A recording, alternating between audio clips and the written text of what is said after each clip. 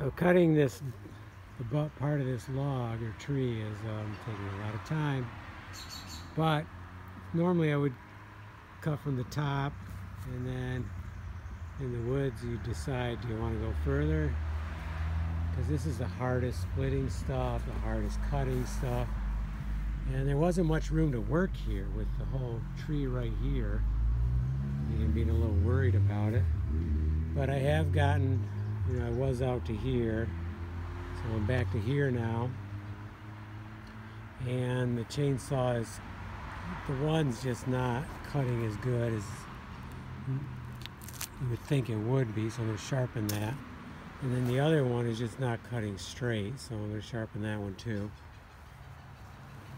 But we are gaining. I did pile up the stuff that was in the windows, and that's what I've already put there today.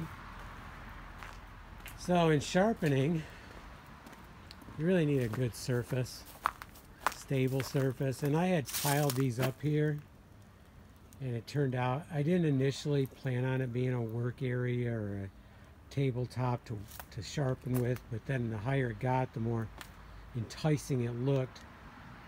But it wasn't stable. I never piled it that good, and no matter what I did, I wasn't able to make it stable. So I've taken everything out, moved things around, got them out of there, piled up, and this is the top I had on it. And what I'm going to do now is I'm going to start fresh with a nice big one. Turns out it's fantasy brown.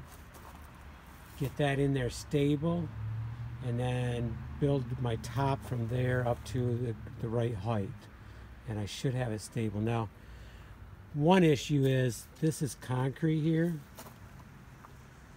along this edge, and then that's dirt. So I've tried to put other stuff in here to even it up, and by having one big one I should be able to have it stabilized.